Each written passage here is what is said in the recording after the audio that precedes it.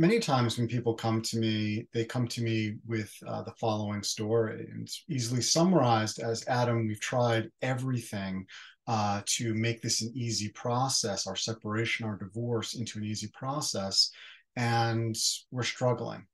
What do we do now? And what I do is I ask them a question, which is, where do you want to be at the end? Hi, I'm Adam Halper.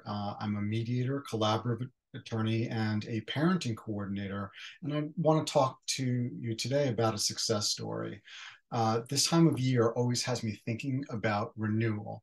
And several months ago, two people came to me with a very, very complicated divorce matter. They had very commingled, extremely complicated finances, several children. They were married very young and had a very large family who were children who were very young and who were also at a different part of the spectrum. And they needed a lot of help. They had tried counseling, they had tried mediation before, they had actually tried a collaborative process before.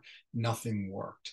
And they came to me, and on the first night, as we were gathering information and just getting to know each other to discuss how we were going to do this, I saw a lot of anxiety, concern, and fear on their faces, and a lot of worry that maybe this process with me was just going to end up like other processes had, which was not successful.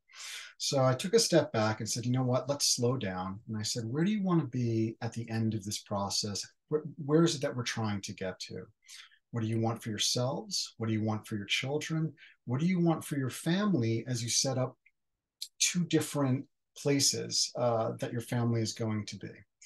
And each of them spoke. And what was remarkable is that at the end, they both largely said the exact same thing. They wanted the children to be okay. They wanted them to come through this transition. With as little baggage as possible. They wanted to get to a resolution as quickly as they could. They wanted to unravel all of the finances.